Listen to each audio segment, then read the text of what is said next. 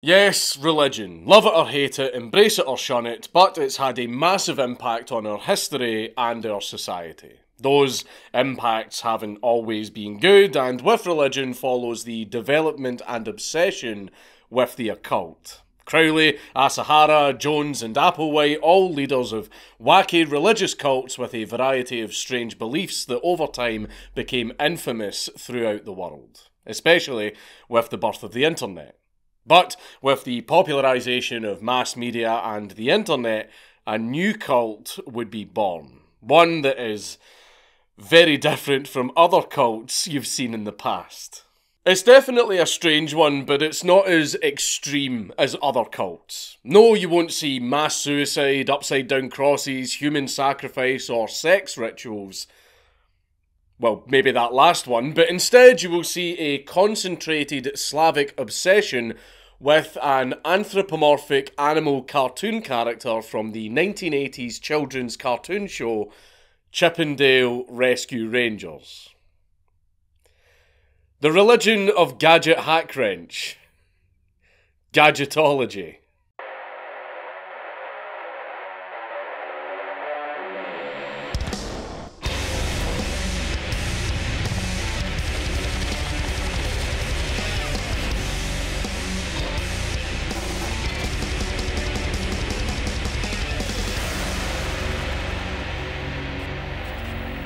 Please leave a like and a comment on this video because it really helps me in the algorithm.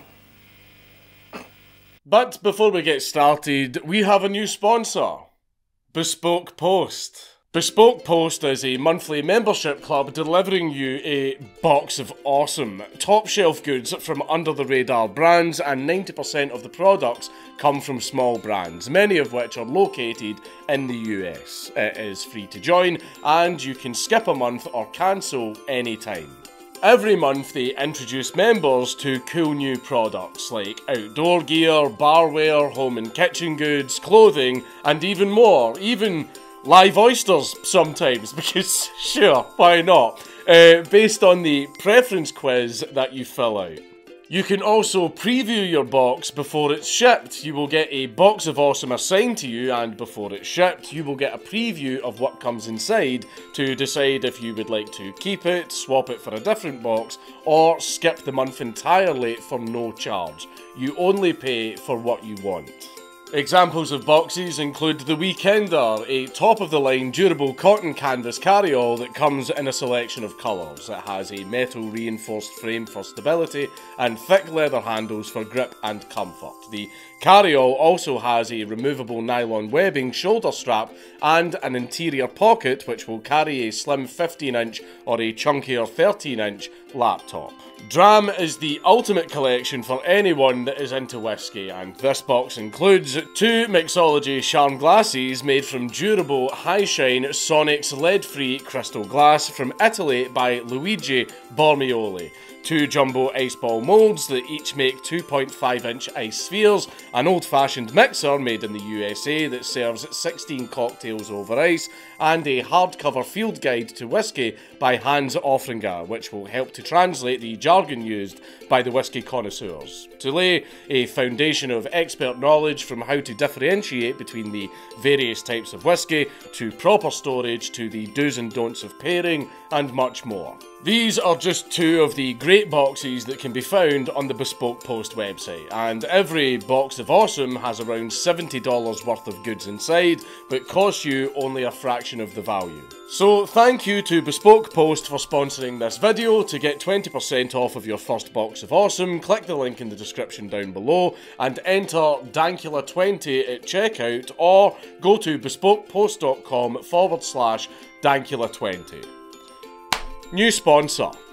Show them some love. Click the link.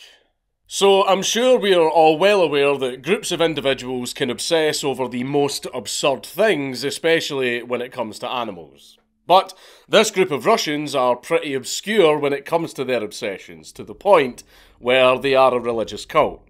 I will make one disclaimer before I get too deep into things. This topic, as I mentioned, is rather obscure, along with being Russian in origin, meaning it may lead to a lot of speculation since these guys are not the most well-documented cult, and a lot of the information about them is hidden in deep, dark and obscure parts of the internet. Also, Google Translate isn't always correct, so some information might be misinterpreted. So take all the things I say in this video with a pinch of salt. Depending on how old you are, you might not remember Chippendale Rescue Rangers, which ran for a total of 3 seasons between 1989 to 1990.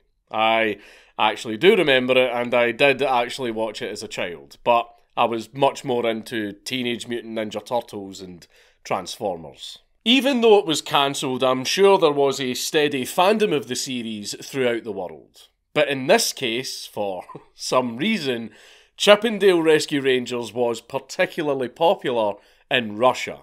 Apparently, originating in the city of Nizhny Novgorod, which is to the east of Moscow, a group of enthusiastic Chippendale fans would collude to form Gadgetology, also known as Gadjetology. Now, there are 2 ways you can look at this. You could have the immediate thought of, right, I know a shitpost when I see one, or, holy fuck, these guys actually believe this shit. And I will be honest, it's very hard to tell what line this group actually falls under, because I'm sure that some of them probably did have a passion for the show and they just thought it would be funny to start a cult, or what some people would deem as a parody religion, like Flying Spaghetti Monster or Dudism. But from what we've seen, it appears to be something that has ran away with itself, in that it seems this was in fact started as a joke, but then some people joined and started taking it a little bit too seriously. I'm also sure that there were some people that were just taking the joke a little bit too far, and there were also some people that went a little bit Chris Chan on the situation. Autism's a powerful thing. Now, generally, it seems that the cult was formed around the early 2010s, although apparently it might have also been started around 2009. Again, some information may be lost due to miscommunication or mistranslation. Now, I'm not sure exactly how this group was formed. Presumably via various Russian forums and message boards at the time, which eventually prompted them all to meet up together in Nizhny Novgorod. So, that begs the question, what is the focus of this cult, and what do they do exactly? Well, for starters, I'm sure they're all pretty big fans of the show itself, but the main character that they are obsessed with is the femoid mouse by the name of Gadget Hackwrench, praise be upon her, which is where the cult gets its name from.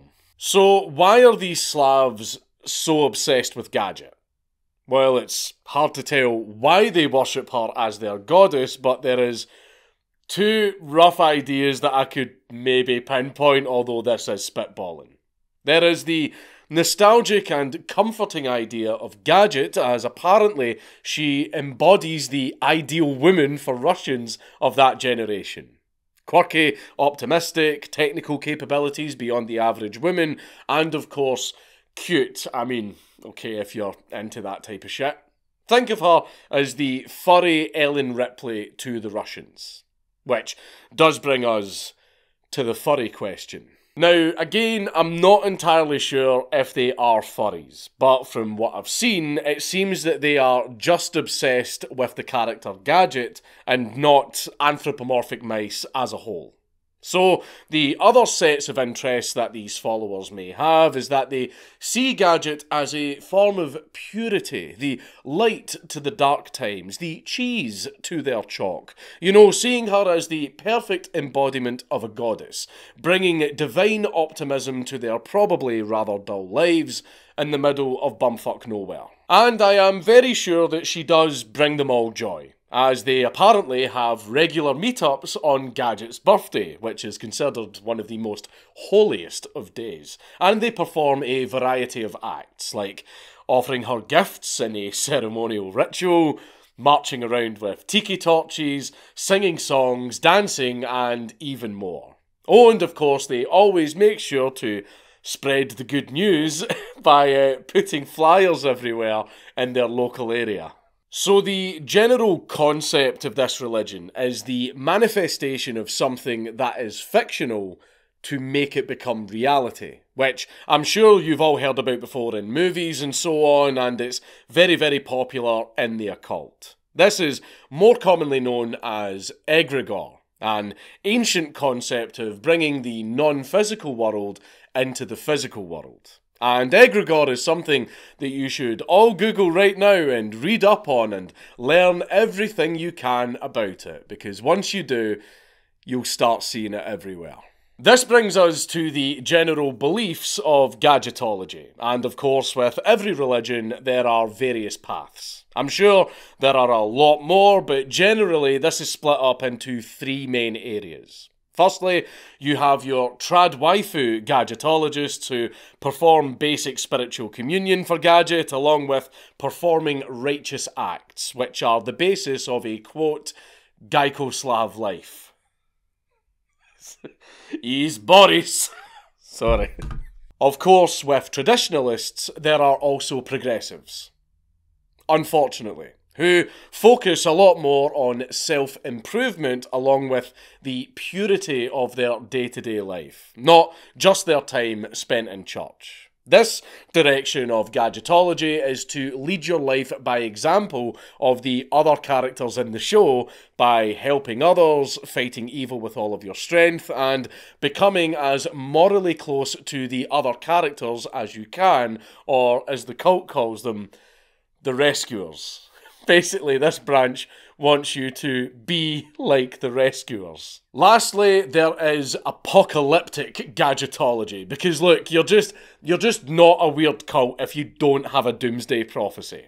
This basically follows the same Christian belief of rapture and the four horsemen and all of that jazz, focusing on the salvation of your soul. Oh, and I'm pretty sure that instead of Jesus coming back, it would be Gadget herself, etc., etc. You get the idea. Along with the main divisions of Gadgetology, there are also some general teachings. Now, I'm not going to go into too much detail about the teachings because it's on par with the Bible in terms of length, but I'll give you a few examples. There is the very first teaching, which is the second coming of Gadget Hackwrench, described as the most archaic of all teachings. This doesn't mean that Gadget will physically manifest herself on Earth. What they actually mean by the second coming is they want Chip and Dale Rescue Rangers to be uncancelled and relaunched on TV.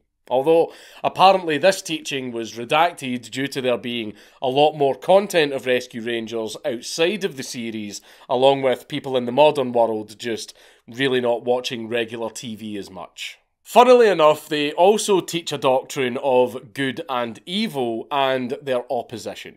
Just think of it as heaven and hell, but a lot more cartoony. I will admit that a lot of these teachings are just basically rehashed Christian beliefs, but hey, most religions copy something. The few teachings that are strictly gadget-orientated, however, are quite funny. For example, there is the teaching of the fan art, which states that grace can be met not just by prayer, but also by creating beautiful types of art to get in touch with the divine goddess Gadget Hackwrench. There's art of me online. There's Rule 34 of me online. And there is nothing divine about any of it. Another teaching is the teaching of Gadget's death. Basically, if you don't pray to and worship Gadget, she will end up being forgotten, which is another form of death. It's like that quote. They say you die twice. Once when you stop breathing, and a second time a bit later on, when somebody says your name for the last time. Which is actually a quote from Banksy, from back when he was actually against the machine instead of just being another propaganda cog in it. But anyway, what could actually be worse than Gadget dying? Well, let's get on to that. I'm sure some of you may have heard about the new Chip and Dale movie, which was okay. But the Coming of a new movie may have seemed like some good news for the gadgetologists. Holy shit, we are finally getting some new content of Gadget Hack Wrench for the first time in decades. They were absolutely hyped about it. Until one particular scene in the movie. To catch some of you up, in the original Chip and Dale series, there's two main characters, Chip and Dale, of whom Gadget Hack Wrench was basically the love interest. You would think, yeah, okay, in the canon, probably one of those two would settle down with Gadget. But canonically, in the new movie, they wrote that instead of Gadget being with Chip or Dale, another side character was chosen instead. A literal fucking fly called Zipper. Basically, this was the biggest black pill to the Russians since Victor Tsoi died. There are a variety of images I can use to sum this up, but I think this does the best justice. I don't know why this is so funny. Maybe that doesn't quite capture the sheer rage of the gadgetologists, but perhaps this post does. He fucked her. He infected her womb with his shit-orbiting, hand-rubbing insect seed, and you know what? She loved it. She begged for more. He literally made her a breeding factory. This is the face of the man who won it all.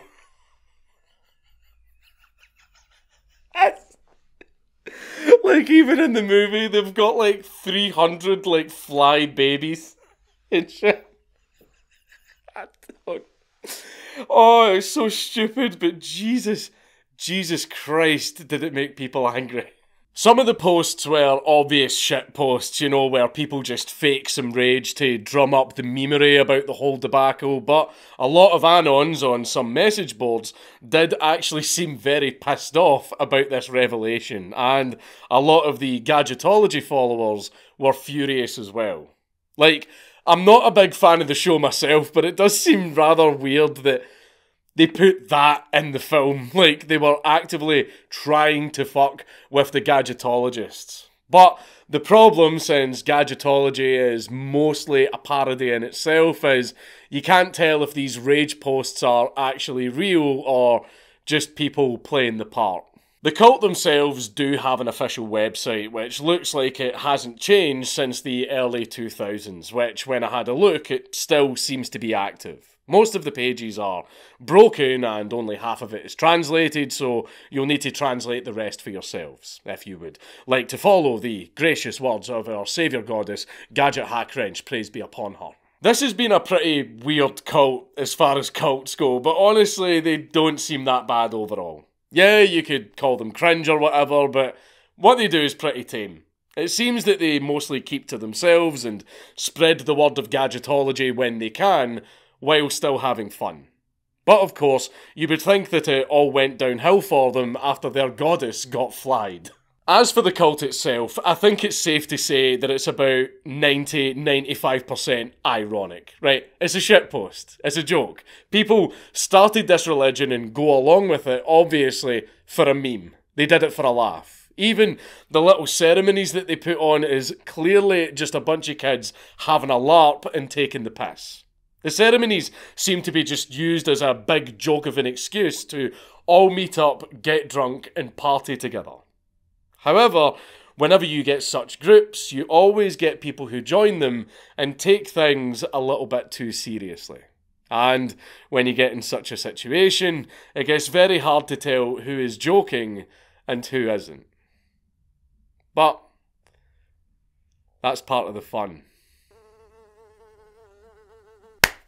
It's Count Dankula on YouTube. Everybody just subscribe.